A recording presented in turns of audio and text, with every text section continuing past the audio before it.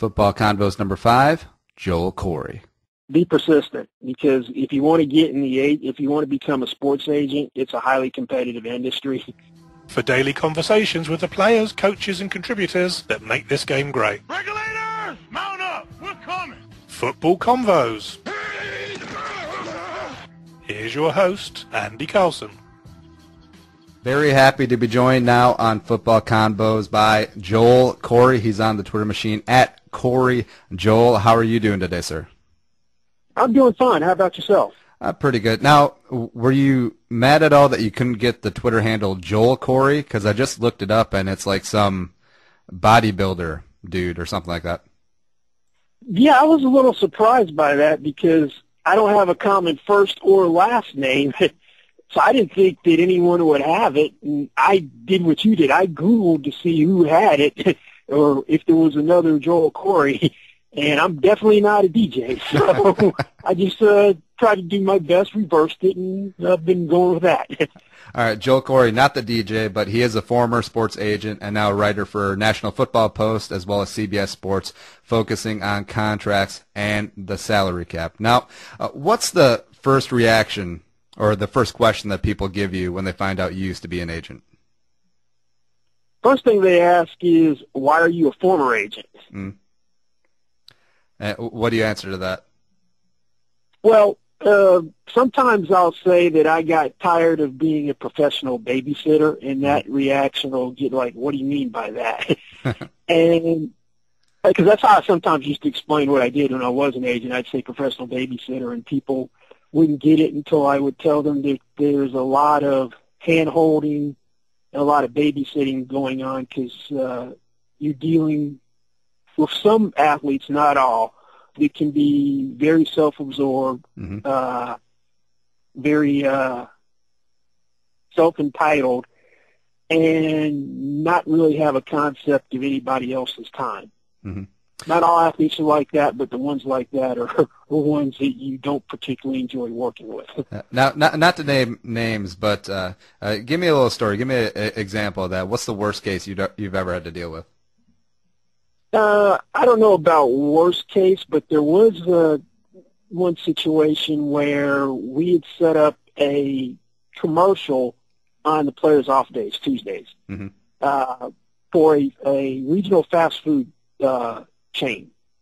And the player calls Monday night, and we'd been working to set this up to get them interested for several months, finally get everything finalized, sign a deal, and part of the deal was commercial.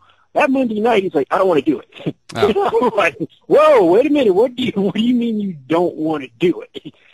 So it took a lot of convincing to turn him around to get him to do the commercial, because could you imagine what would have happened in the recourses of him canceling at the last minute? Because they still have to pay for the crew and everything. He would never get another commercial with this company, and it would reflect poorly on us. So that was one of those times, because it was on the East Coast, where I didn't sleep well and was half expecting a call, because I had a very early East Coast call time in the middle of the night. Where is so-and-so? Fortunately, I didn't get it, but there were situations like that can be very stressful that you didn't really want to. I didn't particularly enjoy dealing with. Now, professional babysitter, that I guess that fits that to a T. Oh, no doubt. Now, do you ever get a lot of Jerry Maguire questions, or how many times have you ever heard "Show me the money" in your life? I wish I had $1 for every time I've heard that. That's because that was another way I would reference what I do after the movie came out. I go sports agent, and some people didn't get it. I go Jerry Maguire. Like, oh, okay. But I've also gotten the question: is what you did like Jerry Maguire? And to me, the movie does have some realism in it, but it lost me early on because from what I remember, I haven't seen the movie in a long time, Jerry Maguire was the point person for multiple guys in the movie, and I guess, who was it, Jay Moore's character, Bob Sugar. Bob Sugar. Yeah, love that name.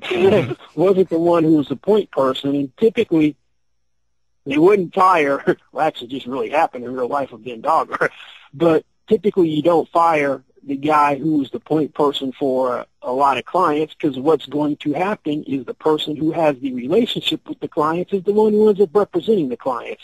So in the real world, Jerry Maguire would have left with a lot more clients than just Rod Tidwell, and there may or may not have been a covenant not to compete, which may or may not be enforceable depending upon what state. So it would have been a movie with a lot of lawyers involved and with a whole lot of litigation if that part had been accurate, which would have changed the whole movie. That would have been a lot more boring movie. Oh, yeah. But I had a hard time getting past that one hurdle. So I don't necessarily view the movie the way a lot of people do. Let's see. My favorite thing about the movie is how dated it is now, in that Rod getting that, was it 4-year, $11 million deal at the end was a blockbuster deal back in the day. Oh, yeah. Times have changed. That was, what, the mid-'90s when the movie came out? Yeah, and now like the fourth wide receiver on the team is getting that sort of money. Yeah, if you're getting excited about getting a guy $11 million over 4 years, either you're right, he's a fourth or fifth receiver, or he's an aging receiver trying to hang on, and some team just signed him to a deal stretched out for 4 years for salary cap purposes. Yeah. And as always, what's the guaranteed number? There you go. Yeah, that's one thing that's kind of changed over the years, is the people become more savvy with the salary cap, because in its initial inception in the early 90s, or actually 93, 94, most people didn't focus so much on the guaranteed money. Teams or agents, if you went back and looked at some of those deals, some of the high-end deals back then, guaranteed money was basically a signing bonus, and there really wasn't that much of it as the overall percentage of the deal. That's something that everyone focuses on now. So just the whole industry, in terms of how components of the deal are valued, is markedly different from early on in the salary cap. Now, a lot of people always talk about how the NFL is one of the few leagues that doesn't have big guaranteed contracts. But if the players were going to fight for that in the next CBA, how much would they have to give up? It won't happen. They first, in order to get guaranteed contracts, they would have to be prepared to sit out for an extremely long time, maybe longer than we've seen with the last two basketball lockouts. Football players don't have that type of resolve. So I don't think you're ever going to see fully guaranteed contracts in the NFL. And it's interesting that you should just bring up the whole concept. One of the deals I'm most proud of, I was the co-negotiator of John Randall's 5-year, $32.5 million deal in 1998, which made him the highest-paid defensive player. That deal contained $20 million in guarantees. Oh. The guarantees weren't structured like Colin Kaepernick's, where they're actually year to year. There was like a $10 million signing bonus. The guarantees after the first year, in years 2 and 3, and year 4 vested if he was on the roster after the first year, which is more like the guarantees you see for the quarterbacks. At the time, there were several executives like Bill Polian and Ralph Wilson who said that this deal is going to ruin football, because you can't have guaranteed contracts for football players because their effort is going to wane because of the violent nature of the sport. To me, that's insulting to the individual, because if it's a guy who takes pride in what he does, it's going to be irrelevant. But the owners and team executives kind of took the sky is falling approach to that deal. But it's kind of become the blueprint for a lot of other contracts, and how guarantees have become much more acceptable, because signing bonus no longer is the predominant form of guaranteed money in NFL contracts. Johnny Randall, now you're talking my language as a Vikings fan. And he strikes me as the guy who would have give the same effort if he was making $1 a game as if he was making $150,000 a game.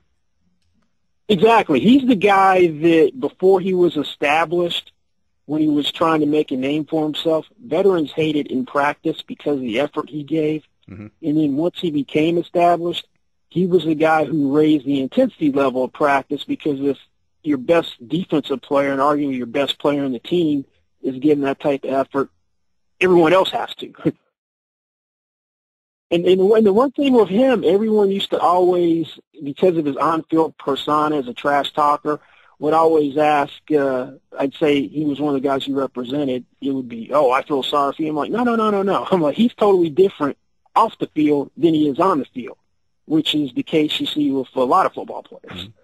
All right, Joel, I wanted to go back in time a little bit and get to the start of your football story. What did it all begin with you? Well, I originally knew I wanted to be an agent when I was in college at Emory. I didn't really know how I was going to achieve that goal, but figured if I go to law school, that's a nice fallback. So I went to UCLA for law school. I took a sports law class, which changed my life. My professor, I got assigned in the class project, which was the fictitious negotiation of a Dodgers baseball player. It was a cross between Jose Offerman and Steve Sachs.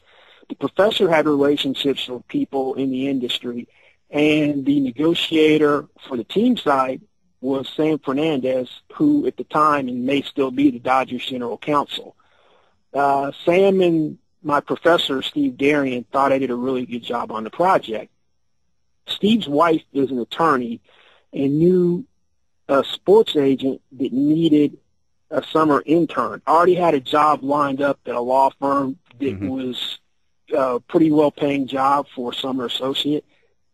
I ended up getting out of that to work for free as an intern at a sports agency. And I was told going in, because Steve recommended me, that it was really no vetting process. It was basically, if Steve says you're good enough, because the guy I ended up working with, Gary Uberstein, said he wanted the best student in that class, and Steve fortunately recommended me. I was told from the very outset, this has no potential to advance outside of the summer. Being, I don't know, naive or the ignorance of youth, my internal thought, I didn't say it out loud, never verbalized it, was, well, by the middle of the summer, that'll change. I just figured if I worked real hard, maybe I'd impress them and they would want to offer me a job. It didn't happen immediately. It became during the middle of the summer, are you happy here? Do you want to continue working during your last year of school? Of course I did. And then in that fall semester, that turned into a job offer, which I ended up taking. And it happened to coincide with the owner of the agency, Leonard Armato, signing Shaquille O'Neal. Oh. So I ended up working on a lot of things and getting a lot of experience I never thought I would, because I would be kind of a jack of all trades. I'd work with Leonard on basketball clients. I would do some marketing things, and I would work with Gary on football guys. It turned out that Leonard was most interested in maximizing Shaquille, because I thought I was going to be more of a basketball agent than a football agent, instead of doing what David Falk did, which was use Michael Jordan as a vehicle for other clients. Yep. The whole maximizing Shaquille aspect, I would work on some Shaquille stuff, but ended up gravitating towards football. Always worked very closely with Gary. And then after, I think it was like maybe 4 years, we formed Premier Sports and Entertainment, which is a company that still exists, and took all the football clients. The interesting thing is something that doesn't happen. It was an extremely amicable split where we still shared office space with Leonard, and I served as a consultant for Leonard for several years on Shaquille matters. So I would say, if you ask me who are the most influential people to get me into the industry, one, Steve Darian for recommending me. Two, Gary Uberstein, because I learned the most from him, from working more closely with him. And three, Leonard Armato for giving me an opportunity to work at his company. Beautiful. And that was Management Plus Enterprises? Yes, Management Plus Enterprises. All right, boom. Now, you were dealing with Shaq. Was this around the Kazam time? Yeah, it was all through, I'd say, the first 10 years of his career. All right, gotcha. Yes, so it was a part of the Kazam time. It's always a funny story. believe it or not, most people don't realize that his first album went platinum. But I think being a rapping genie doesn't necessarily do wonders for your music career. It might have started out as a good idea at the time, but I don't know, man. I was a kid when that came out, and I don't know, just didn't really strike a chord. No, it didn't really strike a chord with me either, but at the time, people forget how big Shaq was from a marketing standpoint back then. He was number 2 to Michael Jordan, and their demographics are a little bit different. Young kids really were into Shaq, whereas you had teenagers who were really into Michael Jordan back then. So it was two really competing demographics. But no, I don't think anyone's ever going to approach Michael Jordan from a marketing and endorsement standpoint, because the guy's been retired for over 15 years. And if you have like Q scores or name recognizability among athletes, he's still right up there, which is amazing. The man could sell ice to Eskimos. Oh, no doubt. Yeah. All right, so you moved on to Premier Sports Entertainment, focusing more on NFL. Who was the toughest negotiator you ever had to deal with during that time? Well, I'll give you I don't know if it's necessarily toughest, but my least enjoyable experience, because it ended up being a tough negotiation. The guy's no longer in the industry, but Terry O'Neill was the team negotiator for the New Orleans Saints. He used to be a TV executive. I think he was brought in from Mike Ditka. I had the misfortune of dealing with him shortly after he did the Ricky Williams deal, where Ricky Williams signed an incentive-laden rookie contract, which basically required him to be the best running back in NFL history to earn most of the incentives. No limit sports management. Exactly. And the way a lot of times we worked was we do things jointly, good cop, bad cop. But in this particular negotiation, I got left with the task of dealing with Terry, because he was hard to deal with. And some of the proposals that he would make, it was for Sammy Knight, who was an undrafted free agent safety out of USC that started early on and became a Pro Bowler. And we were doing this deal when he was still an exclusive rights guy. So they had leverage more so than we did, but they wanted to do something because the idea was to lock up a good young player who's the core of the team early, because you'll get a better deal than if you wait. But Terry back then would sometimes outsmart himself with how he would do deals, because he had a lot of escalators and incentives in deals with objective measures, but he would set thresholds ridiculously high. So I would go back and take his thresholds and check, okay, what have safeties done recently? And I'm like, you're asking him to be the best safety in football. If he's going to do this, then we need to start talking about whole different numbers. So it was always a chore getting from point A to point B with that deal. So that was my least enjoyable experience in getting a contract done, because it actually turned into like a 2-3 day holdout from training camp, and wasn't under contract then. Now, in your experience, do players prefer to have a little less money but fewer escalators, or do they like having the escalators put in? They don't want the escalators. They'd rather have guaranteed money and hard dollars. Bird in the hand sort of deal. Yeah, it's work two in the bush. I always view escalators and incentives as a way to bridge a fundamental disagreement on value, and not something that I would look to really want in the contract, but only if it was something that was going to get me from point A to point B to bridge the gap in a deal. Or if you have a guy that's coming off an injury and you're doing a 1-year prove-it deal, since the way the salary cap works, anything you didn't do the year before from an incentive standpoint, from a performance standpoint, would be considered not likely to be earned incentive and wouldn't initially count on the salary cap. It get reconciled at the end of the year. But that's a way where you could have additional compensation for your client, which wouldn't count on the cap for the team initially. And in that situation, incentives make more sense. Just a tangent off real quick. We brought up the ill-fated No Limit Sports Management, and the big one right now is Rock Nation Sports. I think they've got like Ndamukong Suh, Geno Smith, Des Bryant. What's your take on them coming up?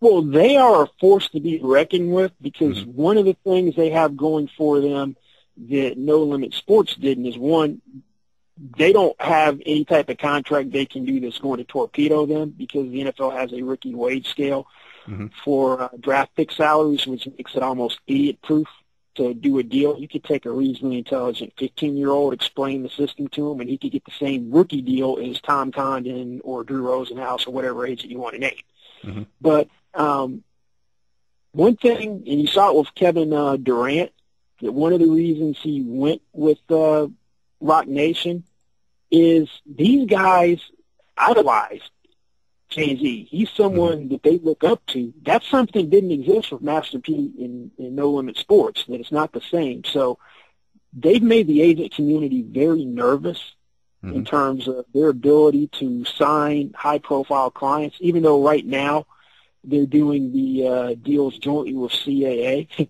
in terms of the contracts. I expect that to change over time. They recently hired an in-house agent, Ari Nissim, who used to was an executive for the Jets. So that's to me, a strong indicator they're moving in that direction. They're going to be more self-sufficient. So I think that's a very good hire on their part. The one thing that we've seen over time is a lot of entertainers have tried to get into the agency business and have failed, because I remember being at the Final Four in 1993 in New Orleans, and MC Hammer and Spike Lee were trying to be agents at that time. Oh, poor MC Hammer. It didn't pan out for them. Yep. There was a time when I think P. Diddy was trying to recruit Charles Woodson in conjunction with Lamont Smith, who was a pretty prominent agent in the 90s. And probably the most successful venture has been Jermaine Dupri's So-So Def Sports with a established agent, Hadley Engelhardt.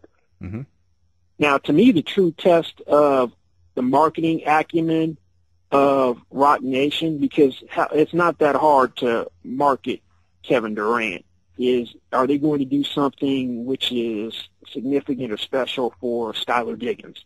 Since the WNBA, in terms of public consciousness and recognizability, is fairly low on the sports totem pole. What would you say is the biggest misconception that fans have about contracts and then like the mythical NFL salary cap?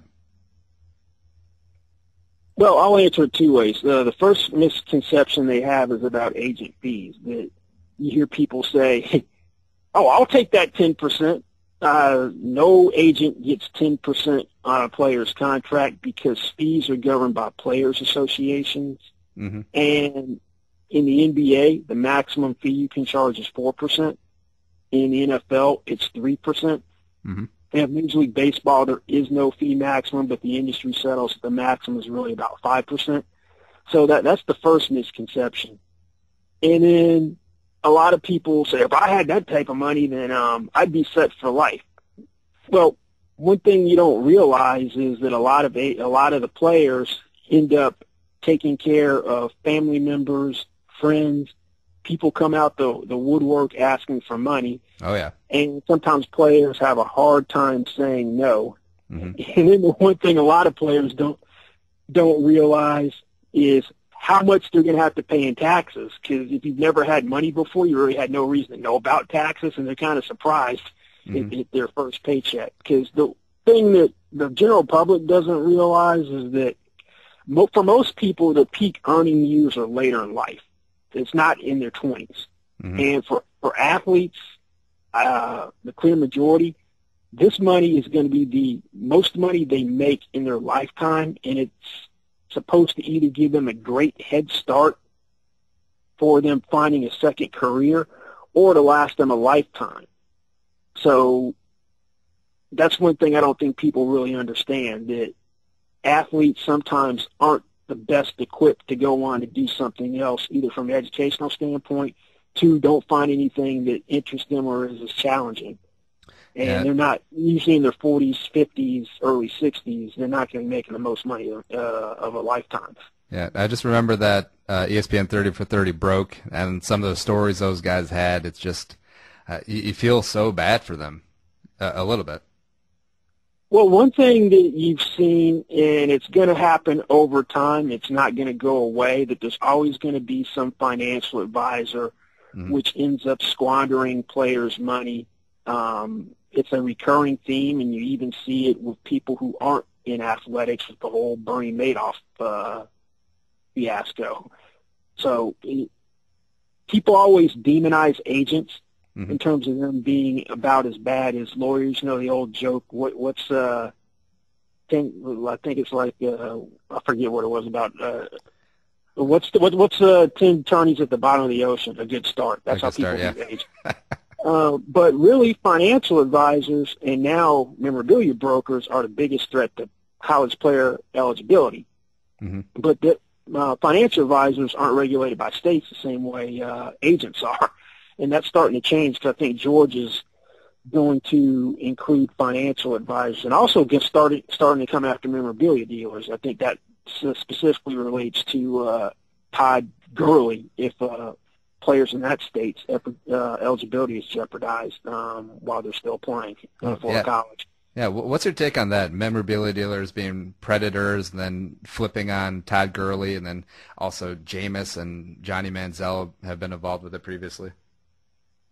Well, I think the NCAA is behind the times. I've never understood why a player can't profit off of his name and likeness. I know they like to cloak everything under the term amateurism, but there was a time before my time, really, that if you were in track and field and other sports, you couldn't be a professional. You could not get paid if you wanted to be in the Olympics.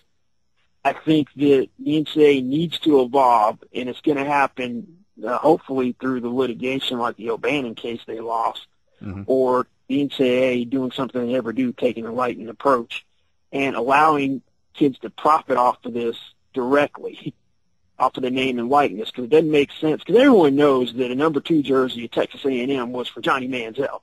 Even if his name's not on the back, you're buying the jersey for that reason. You're not buying it because I love Texas A&M. Who was buying the Texas A&M number 2 jersey before he got there? Nobody. I don't even know who wore it.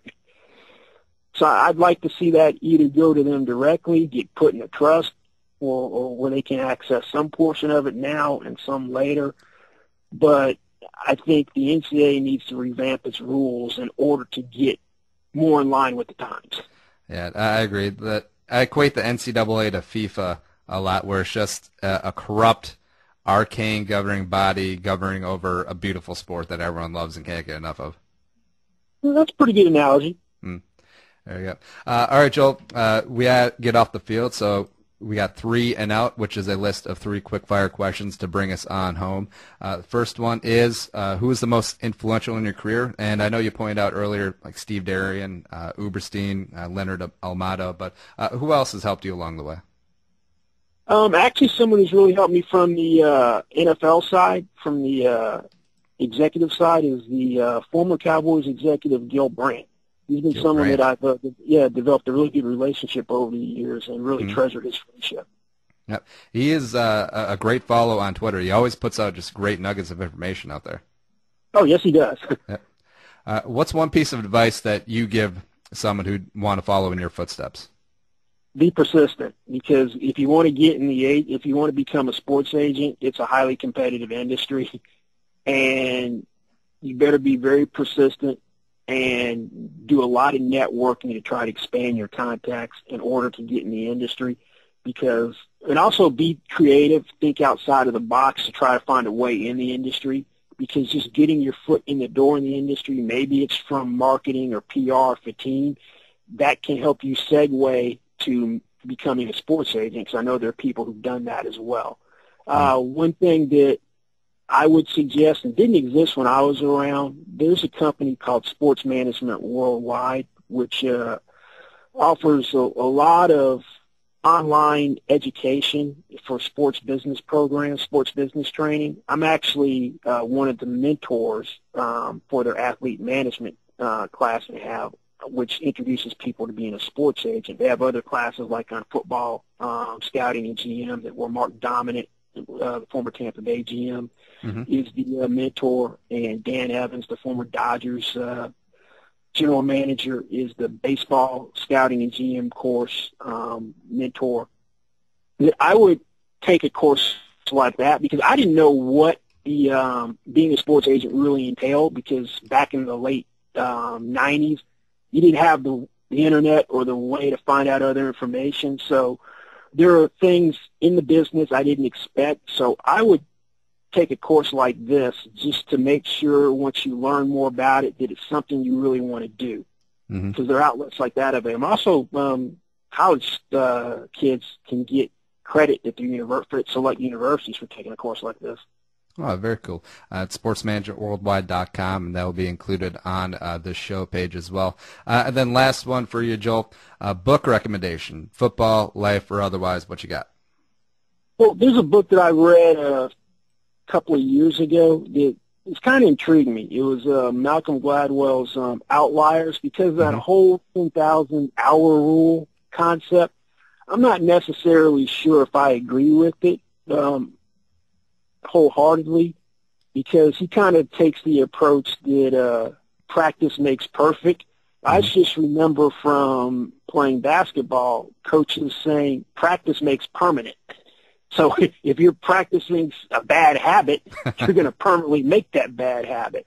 But I get the general concept. But there's some people that have a predisposition towards certain things, and no matter how hard they practice or how many hours they put in, they're not going to be able to go as far as someone else. But I get the whole general concept that you got to work really hard at something and to put in an inordinate amount of time to become an expert or master something. So from that standpoint, I really like the rule, even if I don't necessarily totally buy into it. So what you're saying, as myself, as a 29-year-old, 5'8" on a good day person, if I work 10,000 hours to be the best big man in the NBA, it's not going to work out? That's true. There's just some things you can't overcome genetically. Dang it. All right, Joel, so what's your end game? What are you going to be doing in 10 years? Still writing the call, capology? What are you going to do? I really don't know. That's one thing I thought about trying to transition into, was going from the agent side to the team side. That's a very hard transition because there may be 45 cap jobs available, because not every team has two people doing that, and the turnover isn't all that great. Because that's actually was one of the reasons I started doing the writing, because I got introduced to Joe Fortenbaugh, who was one of the editors at National Football Post. Andy Brandt was kind of transitioning out from working there, doing a lot of writing there, and I kind of made mention that I thought Calvin Johnson had ridiculous leverage in 2012 before he signed his contract extension, and Joe was like, we're looking for content all the time, so if you want to write something and submit it. So I wasn't really doing anything with my knowledge. Then submitted it, they liked it, and the thing kind of grew from there, and we got the interest from CBS. So I think I'm trying to develop a niche as being the leading expert in terms of salary cap contract stuff, and want to try to transition that into other forms of media. That's the short-term goal. Oh, very cool. All right, just wrapping up, how can people contact, interact with you, read your stuff? Well, you can find me weekly at National Football Post and regularly at CBSSports.com, and I can be found on Twitter at Corry Joel. That's CorryJoel. Not Joel, Corry, as we established early on. No, I wish I could have gotten that one, but wasn't available, surprisingly. All this info will be available on our Football Convos page. But, Joel, it was great talking to you, and thank you for coming on Football Convos. It was a pleasure. Oh, thanks for having me. I enjoyed it. Thanks for listening to Football Convos. For more daily football conversations, visit footballconvos.com or visit us at iTunes.